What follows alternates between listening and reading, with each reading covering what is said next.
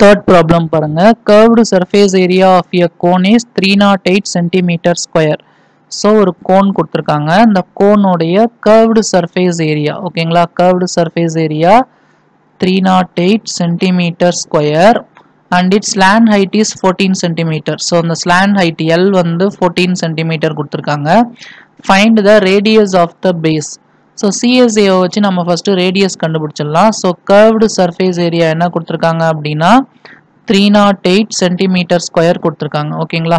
So curved surface area க்கு என்ன formula அப்படின்னா pi r l square units. Curved surface area க்கு formula வந்து pi r l square units. So இந்த pi r l இதோடைய value தான் வந்து பாத்தீங்கன்னா 308 cm square.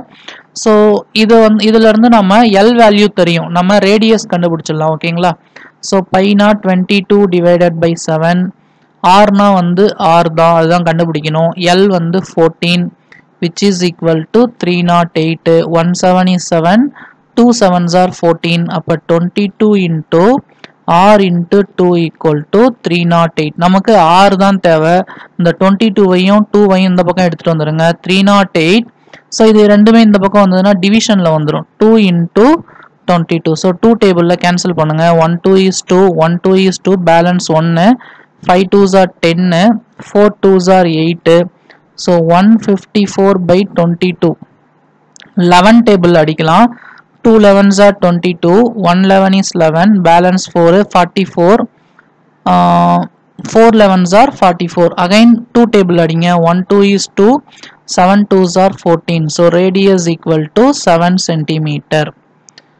Second என்ன கேக்குறாங்க அப்படின்னா total surface area of the cone. So second subdivision total surface area கண்டுபிடிக்கணும். Total surface area வந்து pi r into l plus r square units. So pi வந்து 22 by 7 ஓகேங்களா? pi ஓட வேல்யூ வந்து 22 by 7. r ஓட வேல்யூ இப்போதான் கண்டுபிடிச்சிருக்கோம் 7. l வந்து 14 plus r வந்து 7. So இந்த 7க்கு 7 கட் பண்ணிடலாம். 22 into 14 plus 7 வந்து 21 ஓகேங்களா? So 22 into 21 இது ரெண்டுத்தையும் மல்டிப்ளை பண்ணீங்கன்னா 462 வரும். So 462 cm square. So இதுதான் கோனுடைய total surface area value ஓகேங்களா?